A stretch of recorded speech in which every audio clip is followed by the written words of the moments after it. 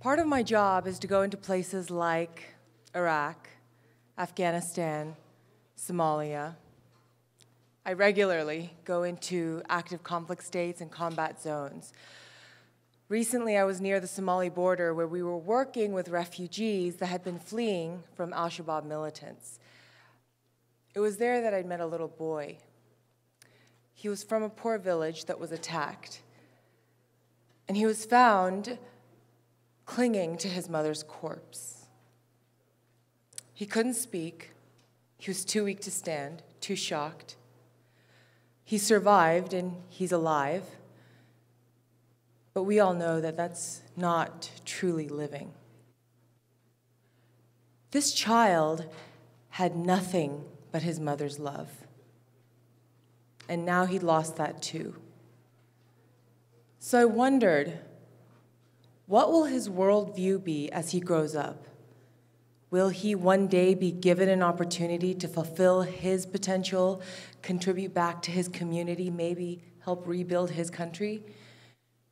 Or will he grow up angry, desperate, with a lack of choices? You know, he may be given a choice one day, but that choice might be to have to pick up a weapon just to be able to feed his family. But what if we could help him fight back? What if we could empower him to be able to fight on his own front lines against poverty and extremism? Wouldn't you agree that it's a far better investment to build up our allies and our friendships today than it is to have to fight and pay for more wars later? One of the greatest threats to our national security is the spread of violent extremism. Groups like al-Shabaab, al-Qaeda, Boko Haram, ISIS. They are very clear that their goal is to destroy America.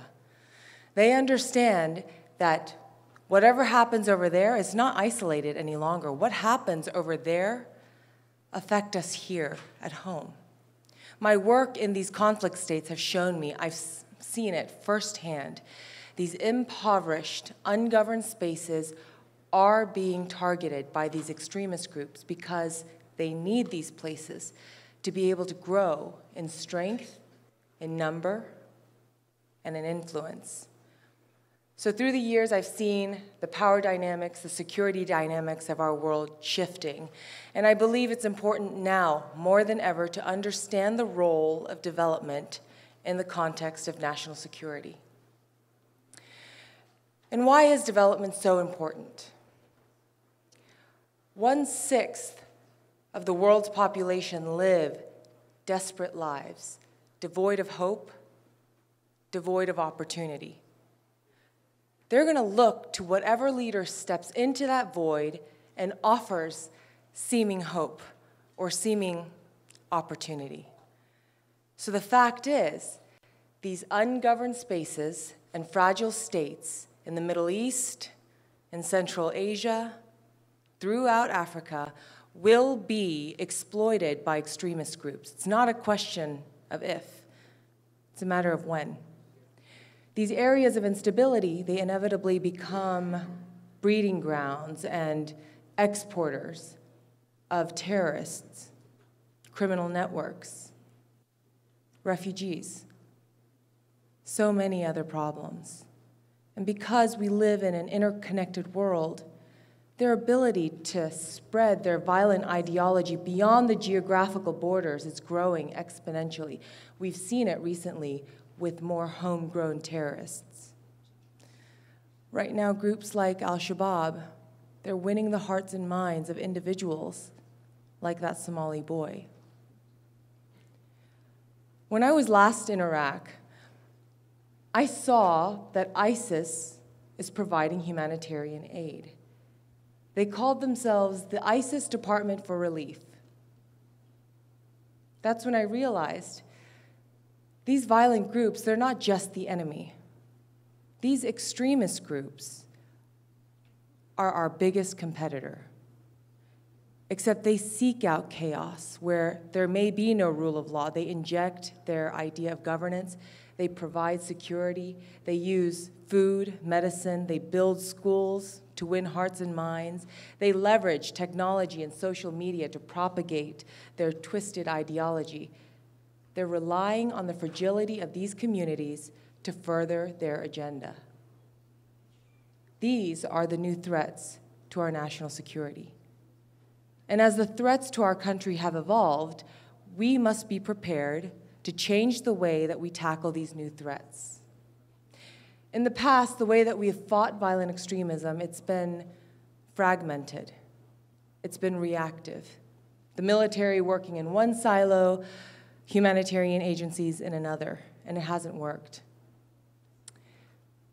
We have the strongest, most powerful military in the world.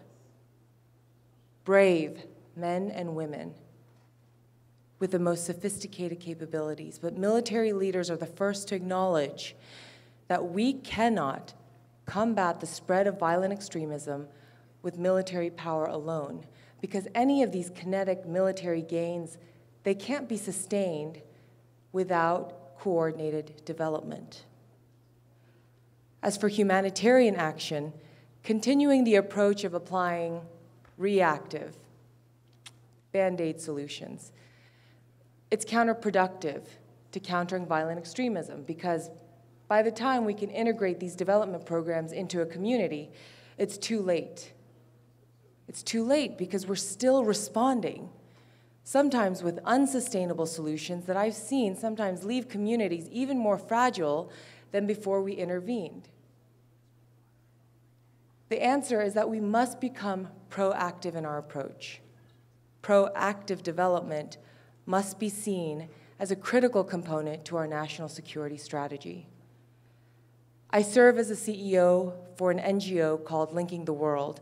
We've stepped up to the challenge. We apply the latest data analytics and predictive modeling tools to be able to identify communities around the world that are impoverished, but also at most risk of being influenced by these extremist groups. We're able to isolate and identify the root causes of instability in these areas, and then help shape programming to mitigate those conditions of vulnerability before the extremist groups can go in and exploit them. Our nation's holistic winning strategy must include, yes, our powerful military. It must include effective diplomacy and foreign policy. And it must include just as powerful of coordinated, proactive development so that we can give individuals like that Somali boy a chance to fight on his own front lines against that vicious cycle of poverty and the exploitation of extremist groups. This is our way to take the fight to the enemy before they bring the fight here. Right now, our enemies are winning the hearts and minds in this fight. We cannot allow that to continue. We must win. America must lead. Because if we pull back now from this global leadership gap, we will not like who fills the void. Thank you.